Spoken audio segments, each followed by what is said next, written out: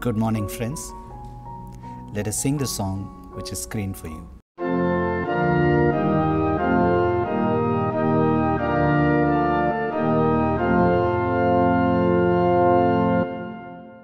Come, Holy Ghost, our souls inspire, and light embrace celestial fire. Thou the anointing Spirit out, who does thyself fold gifts impart.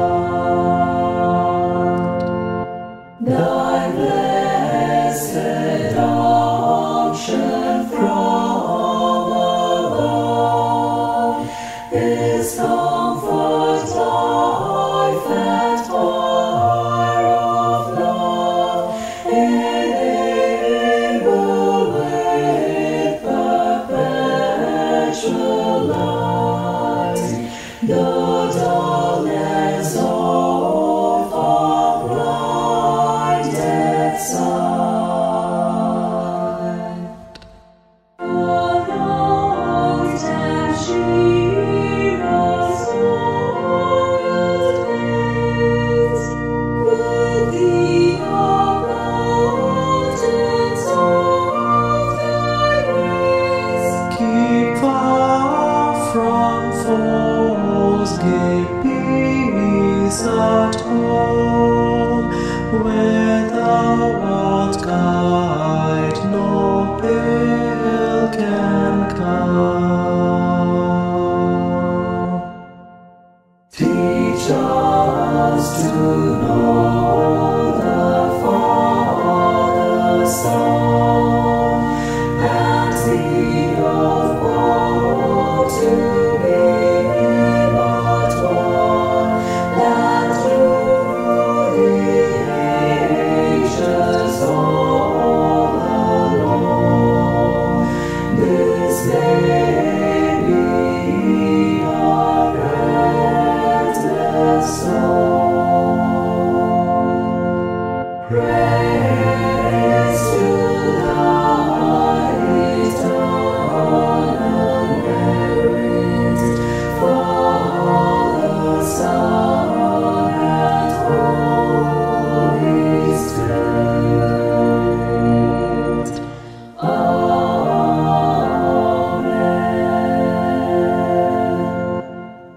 For this morning's meditation, let us turn to Psalms 139, verses 1 to 3. O Lord, you have searched me and known me. You know my down-sitting and my uprising. You understand my thought afar off.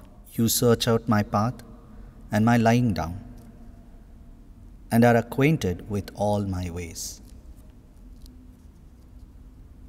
Meditating on these verses, the first thing we see is about the importance of realizing that God searches us and knows everything about us. One of the biggest challenges in life is in maintaining different kinds of relationships, both personal and professional. There is always a danger of misunderstanding or half understanding in relationships, which leads to scores of other problems, mostly issues of the mind. It is sometimes frustrating to see our close friends and relatives misunderstanding us. Sometimes we feel there is no one in this world who truly understands us.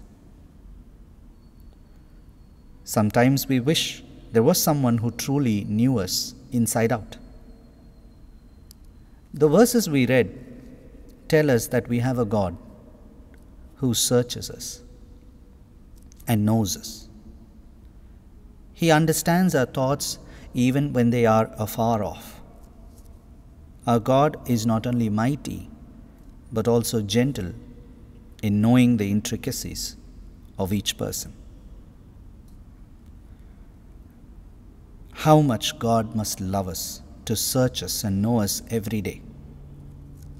This realization will lead us to have an intimate relationship with God, which gives us the confidence that He knows everything about us, our strengths, our weaknesses, our joys, our pain, our fears and anxieties, our desires and our hope. This confidence in God was what drove many men and women of God in the Bible. The apostles did not carry a money bag with them wherever they went to preach the gospel, but their needs were met on time. Even if their needs were not met, they had the confidence that our Lord Jesus Christ knew and understood their suffering. They rejoiced and sang songs of praise when they were beaten and were incarcerated, because they were happy about the fact that they were considered worthy enough to suffer for Christ's sake. Many a time, we may feel that we have to search out God. But truth to tell, it was God who first searched us. It was God who came in search of Adam in the Garden of Eden. It was God who asked Adam, "Where are you?" It was God who asked Jacob, "What is your name?" even before Moses wanted to know God's name. It was God who sent His only begotten Son, Jesus Christ, to search and save that which was lost. Once we realize that God is always searching us, looking to save us from our lost ways, all that we need to do is merely to turn to Him. Secondly, when we come to know that God knows and understands everything about us, even our thoughts are far off, then there is no need to hide anything from God. Trying to hide things in our life can be quite laborious and tiresome for the spirit. It is a heavy burden that we carry around. It can result in enormous stress and can aggravate the already tired spirit and mind. Adam hid himself from God because of his disobedience and had to be expelled from the Garden of Eden. In Acts chapter 5, we see Ananias and Sapphira hiding the truth from God and facing eternal damnation. In Proverbs 28 verse 13 we read, "He who conceals his sins will not prosper, but whoever confesses and forsakes them will obtain mercy." If only Adam did not hide himself from God, or if Ananias and Sapphira did not hide the truth, God's mercy would have been on them aplenty, because He is a God who searches us and knows our every weakness and understands us. Being aware that God knows and understands us will help us confess our sins and confide in God. This can lead to a life with clean conscience. One man of God writes that a clean conscience is the best pillow one can sleep on. Finally, in God's search for our hearts, we can hear His gentle voice, the voice of a shepherd searching for his lost sheep, calling out in the ways. If we have to find God and be found by God, we must hear and obey the voice of God. Hearing His word is seeking Him. Obeying His word is finding Him. Proverbs chapter 2 verses 1 to 5 present a way to finding the knowledge of God.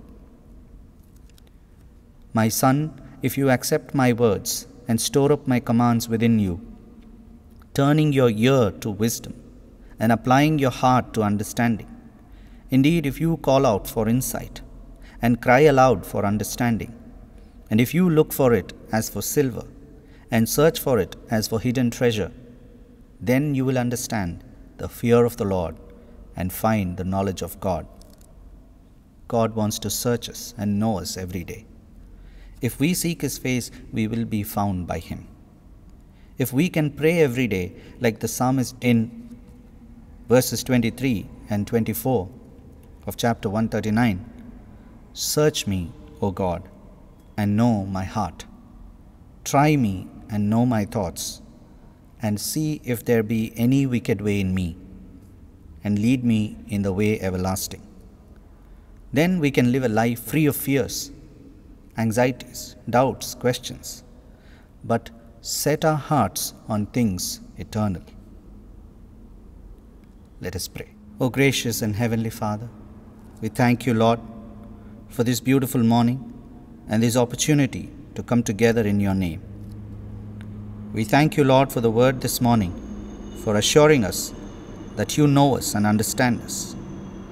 We ask, Lord, that your Spirit may search our hearts, try our thoughts, and lead us away from wickedness towards your everlasting light. Help us, Lord, to believe that you see us, that we are always before your eyes, so that we can find our confidence in you. Give us the ears that may hear your voice when you come searching for us, and the willing hearts to obey your commands. Take control of our thoughts, words, and deeds as we begin this day. We commit everything into thine holy hands. In the matchless name of our Lord and Savior, Jesus Christ, we pray. Amen.